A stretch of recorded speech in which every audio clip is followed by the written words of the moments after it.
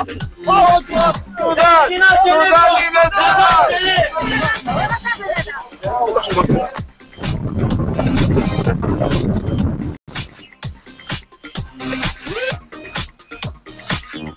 Truthloaders! I am Michael Stevens from the YouTube channel Vsauce. What was your background prior to being a kick-ass morpher?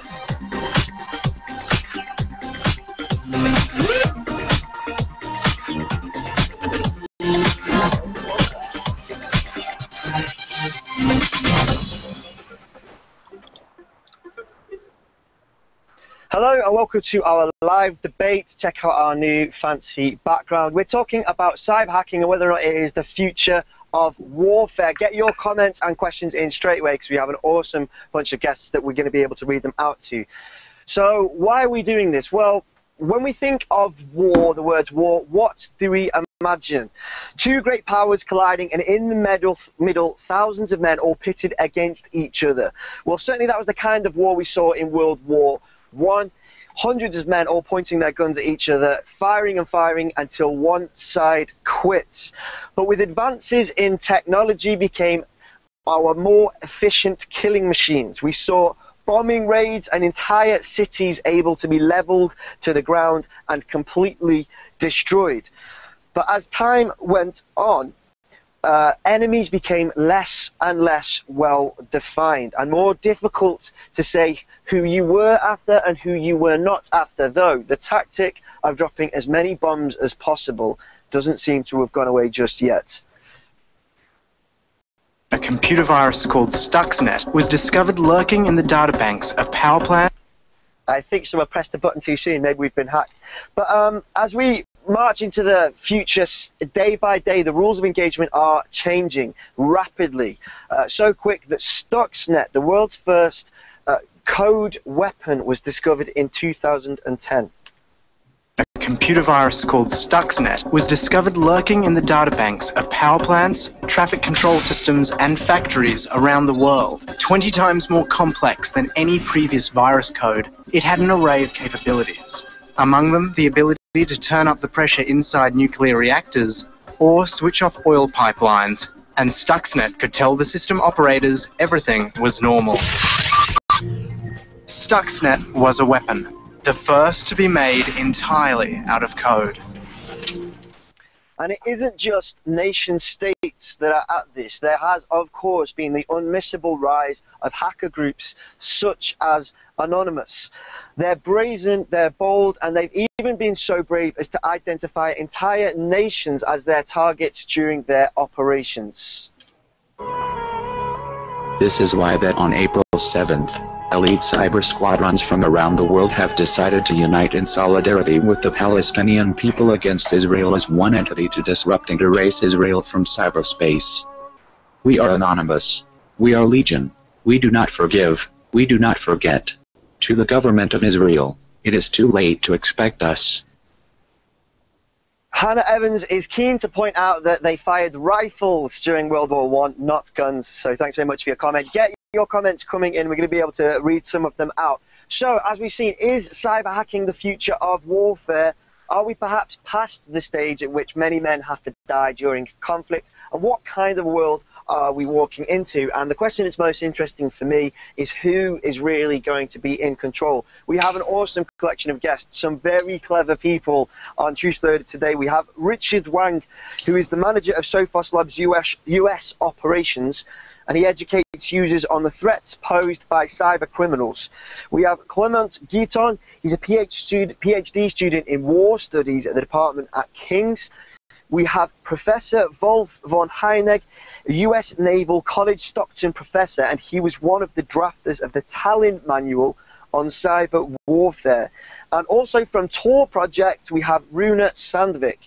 Tor Project allows people to browse data anonymously and to create data anonymously. But let's start with you, Professor Wolff. We saw a very, very short video there about Stuxnet. It claimed that it was the world's first all-code weapon. Is that the case? And if it is the case, why is that significant?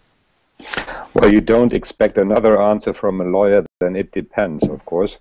But let's be rather clear on that. I would hesitate to use the term weapon, but that malware, of course, inflicted damage on the centrifuges that were used in the nuclear installation. If we can assume that it was fed into the system by a state, and if it was done for military purposes, this would amount to a use of force that under international law would only be allowed if it was done in self-defense or if it had some other legal justification. So the real aspect about Stuxnet is that it could be considered a use of force of one state against another state, which would probably then lead to international reactions. I would, however, not consider Stuxnet to be an armed attack that would trigger the right of self-defense by the target state, in this case Iran.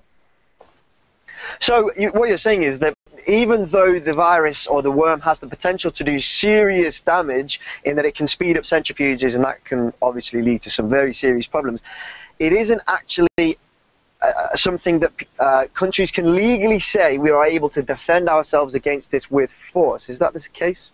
Well, I say that you cannot defend yourself by using force, but of course, if you consider the attack as such, it would probably constitute a violation of international law, and the target state would have all options below the threshold of the right of self-defense.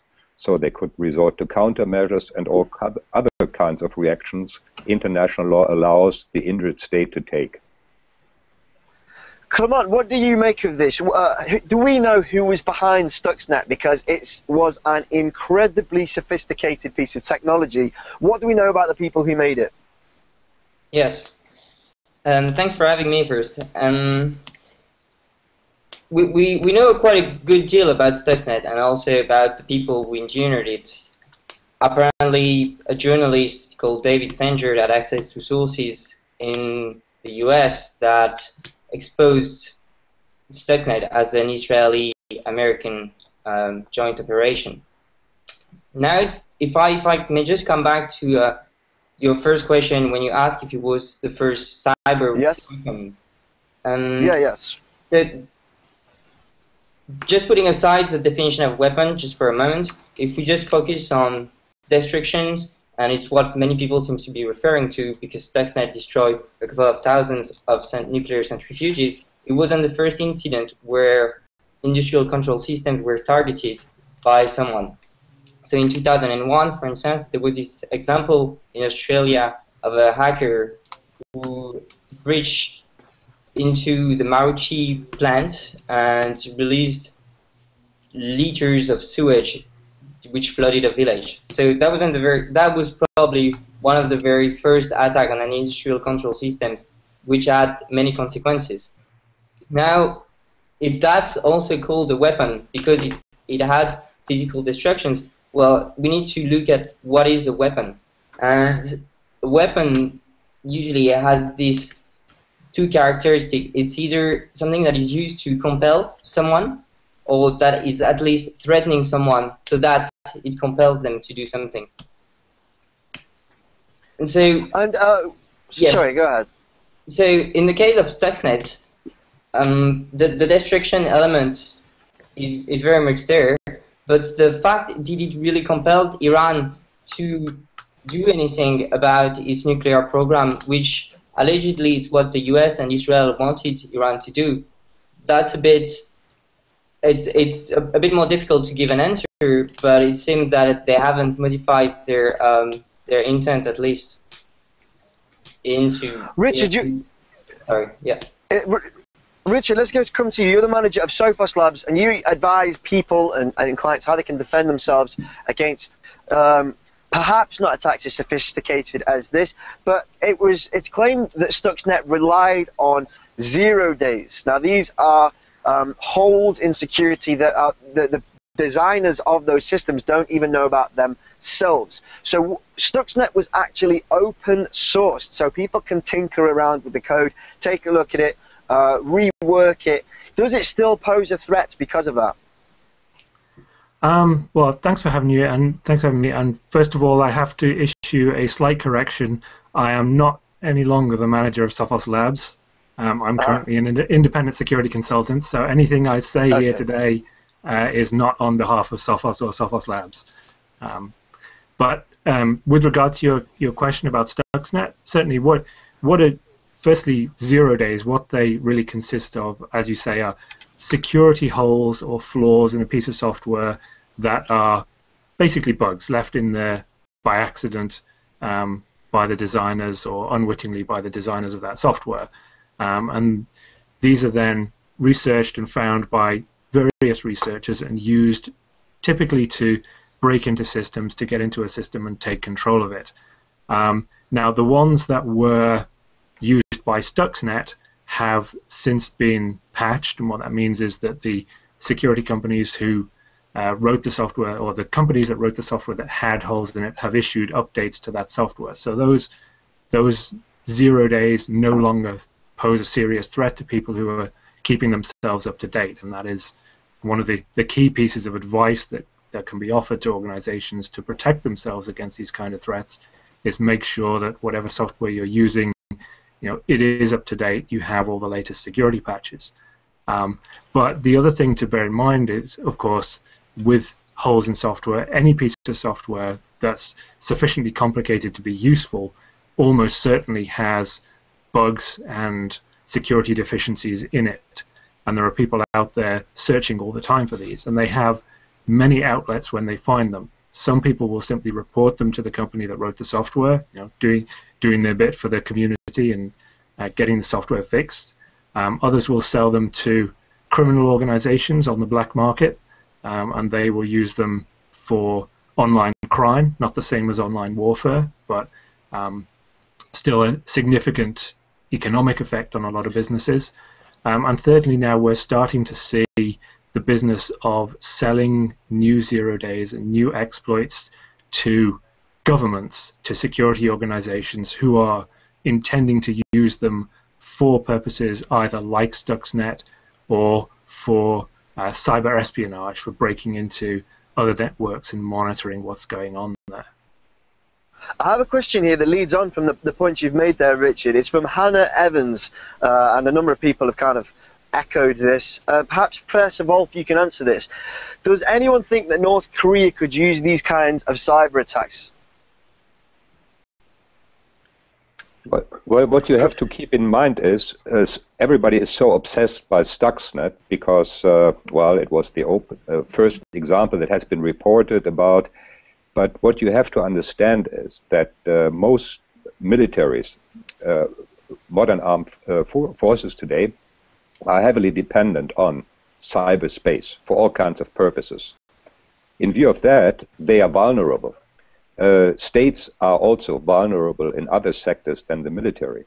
And you will always have to expect that an aggressor or the enemy, whoever the enemy is, could be a state, could be a non-state actor, will of course try to exploit those vulnerabilities, be it for genuinely military purposes or for other purposes.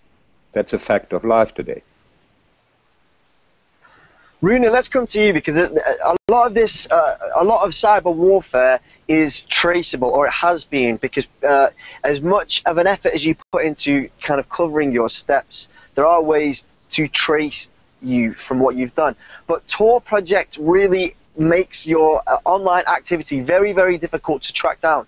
Could you perhaps explain why Tor Project and the Onion Router and the dark web underneath the traditional internet is really making hacking easier to do, perhaps? Also, Tor enables anyone to be anonymous online, to browse whatever website they want, to access any type of content they want, completely anonymously. So it just cannot be traced back to you. And I think that it protects a lot of people. It was certainly not designed with the purpose of allowing people to hack each other. And with that said, I mean, if Tor didn't exist, if people didn't use Tor for this purpose, there would be a number of other tools that would enable people to do the same thing. So, Tor, is it possible to shut something down like Tor? Because there are things that take place on Tor that I'm sure that many elements of the United States government would like to see stopped. but is it actually possible now? Is the cat out of the bag, and will it go back in? I would not say that the cat would go back in the bag. I think Tor and hidden services, what you refer to as the deep web, it's not something that you can shut down. That's kind of the goal. It's supposed to be so kind of spread out and decentralized that you cannot shut it down, that you cannot control it. And I don't see that happening anytime soon. And do you think that makes people like Anonymous? I know they're not a group. It's a tool that makes ordinary citizens perhaps slightly more powerful than they've been in the past. Do you agree? Yeah, I think there has been research that shows that people who are part of a group and believe that they are anonymous and that their actions are untraceable are more likely to do things that they otherwise wouldn't.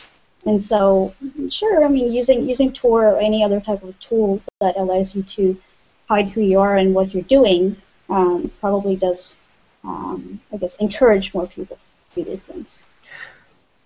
Professor Wolff, what do you make of Anonymous? Are they a group that is... the structure of the group seems almost impossible to stop because the group is not really a group. It's an idea that anybody can associate themselves with. It moves very, very, very quickly. It's almost impossible to trace who ever did what. And yet, as we've seen over the past 3 or 4 years, they've been fairly effective at times, embarrassing the United States government or other governments. Can they actually be stopped now, or is the technology so great that they really are a pretty strong organization at this point? Well, first of all, I wouldn't overestimate Anonymous. I mean, look at the damage they have inflicted. It's not really so severe that we must be over-concerned. I don't say that they haven't inflicted damage, but it has been rather moderate, to put it that way. First, and the second issue, what you are addressing is, are they a group that in the one or the other way could be dealt with under international law? That is indeed a problem because it lacks a clear structure, it lacks a hierarchy. So for all kinds of purposes, it would be most difficult. This, however, does not prevent states to take appropriate measures against those who they can identify. And yes, attributability and tracing certain attacks back is a problem, but at least the Mandiant report that was published a couple of weeks ago has shown us that sometimes you can be rather certain from where a certain attack has been launched, and then you would, of course, be in a position to take measures against it. Can I just comment on a couple of points? Yes, of course. Please go ahead. So it's the Mandiant report you just commented on, but it has many flaws on how it attributes the attack to the military from a technical standpoint. And that's the idea I want to go back to is Tor may actually not make attribution harder, in the sense that for attributing states actions, cyber attacks to states, usually hasn't been via technical means. So if we look at Stuxnet, it has been because sources have come forward. If we look at Mandiant, it seems that their conclusion is still reasonable because of circumstantial evidence and because of other attacks that we know about. So Tor may, in the end, maybe make attribution more difficult only for criminals who use it. But then it assumes that criminals are going to launch attacks via Tor, and that also raises a couple of questions. So, for instance, launching denial of service attacks via Tor is very slow, very difficult, so makes it a bit unlikely. So it doesn't leave much room to use Tor and to use other services like Tor to actually thwart attributions, meaning that there are other ways to go around it as well. I've got some comments here and another question from our audience. One is from Shihab Imam, who says $1.3 billion in damage isn't severe, OMG. I think he's referring to MasterCard and Visa and perhaps PayPal. Hannah Evans has a question. She says, could making the average person more powerful through hacking be a good thing? Runa, what do you think about that?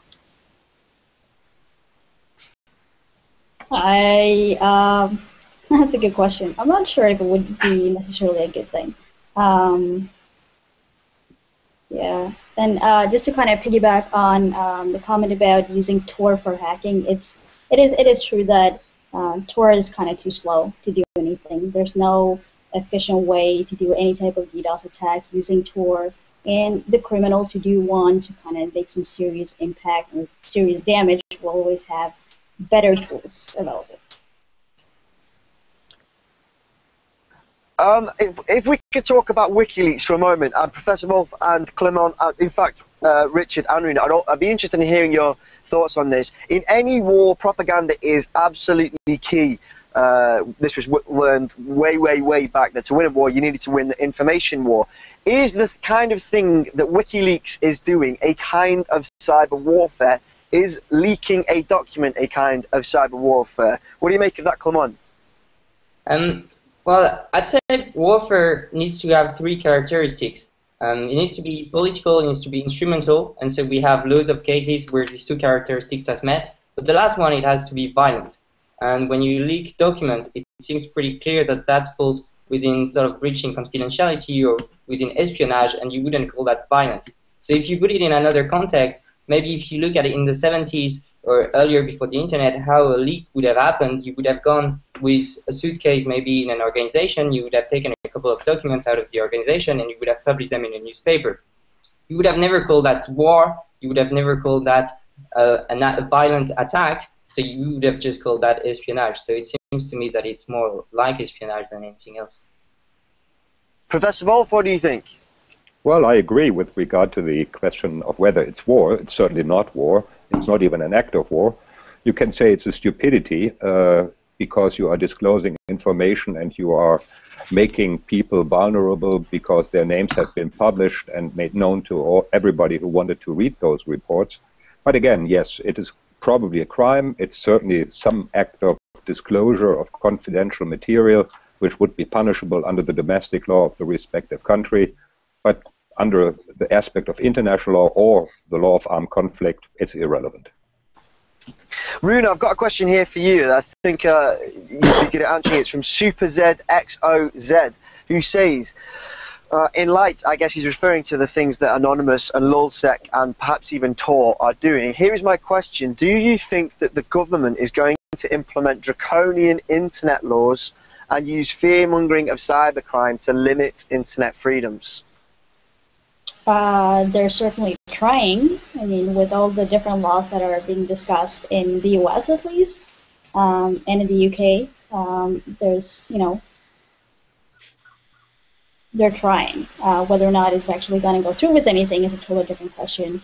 I hope not. I know a lot of people are working to prevent the government in the US and in the UK kind of prevent them from implementing these laws. And hopefully we don't see any of them actually be implemented.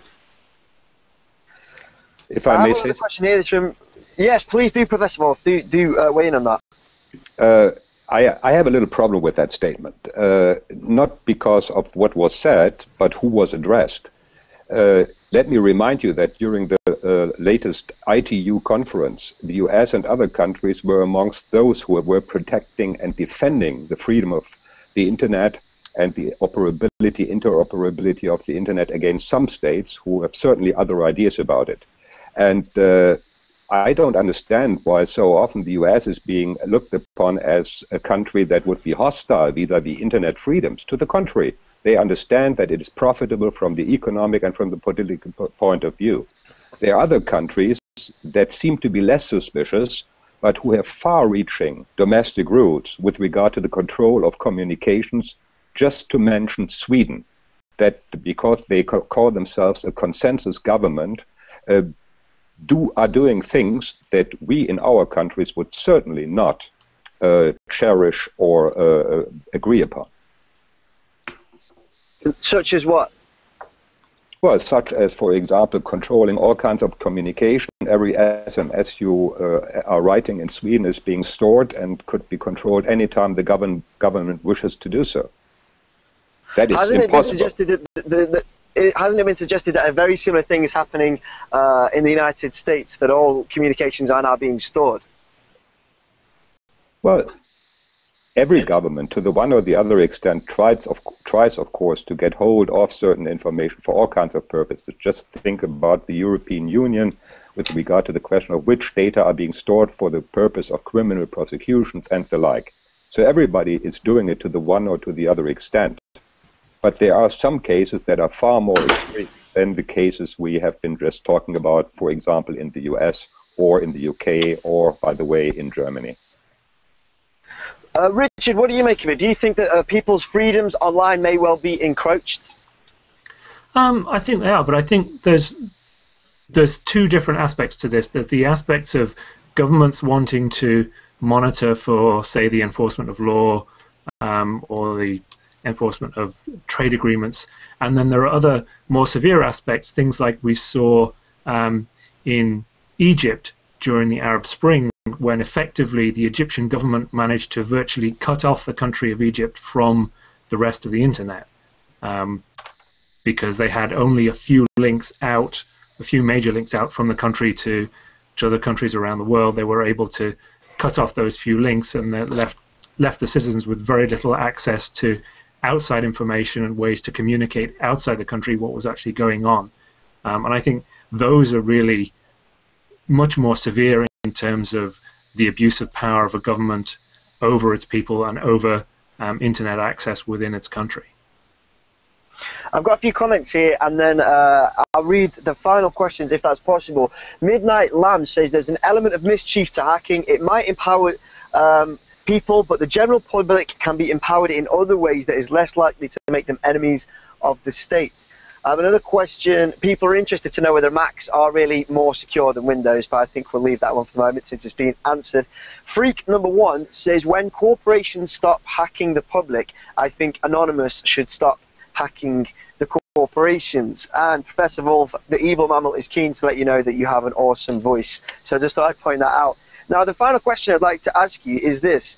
At this moment in time, with all the technology available to all of us, who is the most powerful? Is it states? Is it still the state, not the United States, but nation states, or the people? And what kind of world do you think we're beginning to wander into? So, Luna, what do you think about those two questions? Whether or not the state is more powerful than the people? Yes. It's a tough question to answer. The problem is usually you don't really know what kind of powers the state actually has. They don't really tell you. I don't know, probably state. But I'd like to have to guess, then probably state. And what kind of, with all this technology that we now have, Luna, things like Tor, things that Anonymous is taking advantage of, what do you think the future holds for the way conflict will be resolved? Interesting question. I was actually at a conference yesterday where the topic of cyber war and whether or not you can make international law apply to cyberspace and things like that was discussed. And it just became clear that even if you could find a part of like international law that actually would apply to cyberspace, it would be really hard to kind of regulate or control and kind of get anyone to agree with what is allowed and what's not allowed and what should be done. And Richard, what do you think? What kind of world do you think we're wandering into with the technology now available to many ordinary citizens? I think it's a very interesting world, but I think one of the things that's missing from that equation is it the people or is it the government, is also corporate interests, because a lot of the infrastructure on which the technology we use is built is not owned by governments, it's owned by large corporations, and a lot of the information that we put out there that people are interested in is also held by large organizations, the most obvious one being, say, Google or Facebook, organizations like that, who have a vast amount of data on people. In terms of who has the most power, I think still that probably does rest with governments, because ultimately they have the power to come in with court orders and have infrastructure shut down or turned over to them if they need to. As to whether future wars will be cyber wars, I think it's inevitable that future wars will have a cyber aspect to them if they're between adversaries who rely on technology infrastructure. I think any technology has been ultimately used for war since the invention of the spear. So, Clement, what do you think? What kind of world are we headed into with all of the technology now available to nation states, to corporations, and to even groups of ordinary people? Yes. I'd like to challenge a bit the idea that have been given so far. So I'd like to start by splitting the threat maybe into two different groups. We have espionage clearly on one side, and we have clearly the attack on infrastructure and on critical national infrastructure, probably industrial control system on the other side. And I think there are two different types of threats. So for espionage, we've had criminal groups that have shown extreme sophistication and have shown themselves to have really good tools so that they could spy on many people, get their credit card details and so on, and going on without any impunity. So I think on this side, espionage, the state actors definitely don't have the monopoly anymore, and they're not the only actors there who can get the information, even if it's like really tricky information to get. Then on the other side, we have all the targeting of industrial control systems, and to engineer weapons or to engineer codes, malware that are probably alike to Stuxnet. And in this area, you need two things. You need, again, intelligence, so which is via espionage, which non-state actors, like individuals, probably have the capacity to acquire. And then the other side is to test, engineer, and to refine whatever malware you're going to send to, if it's towards a specific nuclear plant or towards a specific electrical grid and so on. And this capacity of maybe testing your malware on a specific SCADA system or on a specific industrial control system may still be only available to states. But criminals, they're also very ingenious, and also we shouldn't dismiss also too fast their capability to do so. Professor Wolff, what kind of world are we headed into? Well, first of all, I agree with those who are looking at the cyber threat from the perspective of non-state actors. Of course, states do have capabilities probably exceeding those of private individuals. Certainly, they could not do that without private actors like private companies, because they are running the business more or less. But on the other hand, you have to see that prudent states that are acting on a rational basis will rather refrain from inflicting severe damage on another state for the simple reason that they are equally vulnerable and that they would, of course, have to face a response. So the biggest threat, I think, is organized crime, probably terrorism, indeed non-state actors. And state to state, I hope that most governments are guided by rational reasons rather than by some motives that would rather be genuine to a 14-year-old than to a grown-up. Richard, Wang, Clement Guitton, Professor Wolff, and Runa Sandvik, thank you very much. It's been a fascinating discussion. I'd like to leave on a comment that's been left by Midnight Lamb. He or she, I do apologize, says, "It's a new world out there. We all need to adapt and face new challenges with new thoughts, ideas, methods, and principles." And I think that's a pretty good way to end this conversation. So thank you once again to all our contributors and to everyone who asked the question and watched online. It will be available to watch again, but make sure you hit subscribe if you haven't already, and we'll see you again next time.